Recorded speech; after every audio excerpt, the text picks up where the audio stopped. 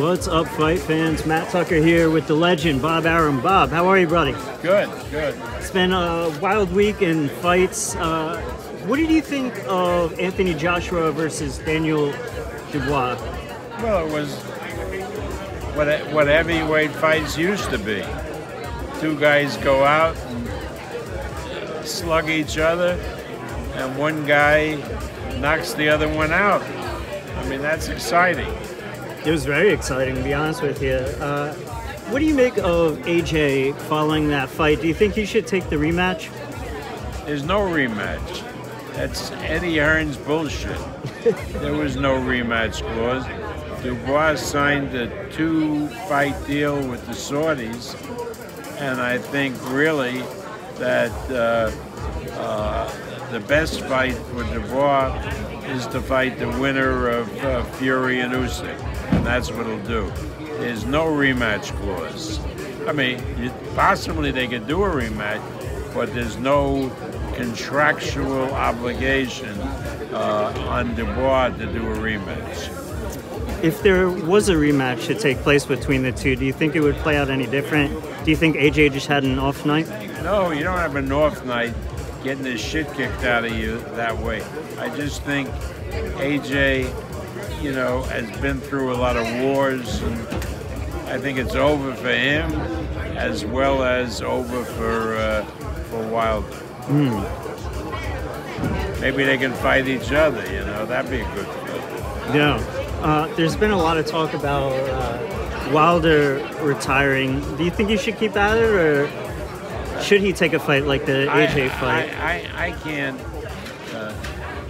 I mean, I've had Wilder in his fights with Fury, but you know, I don't know how he checks out physically with doctors and so forth, and so I can't even make a decision.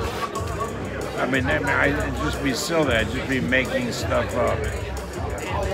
Did it kind of bum you out when you saw AJ get put down like that? Because for many years we've been trying to get the Fury AJ fight. Do you think it loses its luster? I think completely. Yeah. Completely. Now, if Usyk knocks out Fury, then maybe you could sell a Fury AJ fight. The two loses. So moving on from that, going back to your old buddy Eddie Hearn, what do you make of him signing Shakur? Well, you know, he used the Saudi money to sign Shakur, and Shakur is a great fighter, really a tremendous talent, and I like him very much. And we made a big offer to him, which he turned down for whatever reason. So I just wish him the best of luck.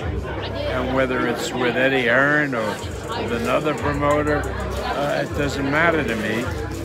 Shakur is a tremendous, tremendous talent, and I want to see more of his fights.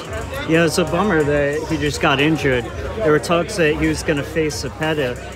How do you see that fight playing out? I don't think Zepeda. I don't think Zepeda is anywhere near as good as Shakur.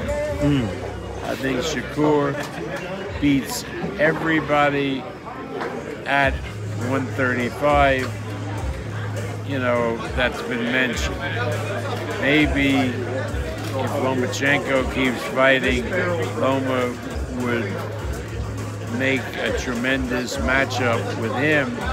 But other than that, I don't see anybody with the skills to face and beat Shakur. Do you have any updates on Teofimo Lopez? Yeah, well, Teofimo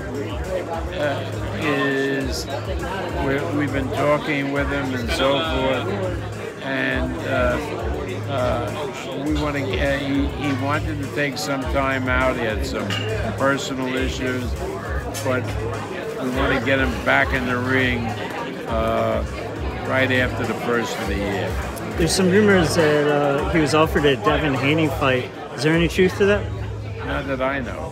Fair. Yeah. Bob, there's a line for you, so I'm going to let you get into that, but always a pleasure to see you, my friend. Okay, good talk. Thank you so much. Matt Tucker, Fight Hub TV, signing out. Thank you so much for watching this video, and make sure to subscribe for more videos of your favorite fighters over here on Fight Hub TV, and give us a follow online as well at Fight Hub TV on Twitter and on Instagram. We appreciate it, guys.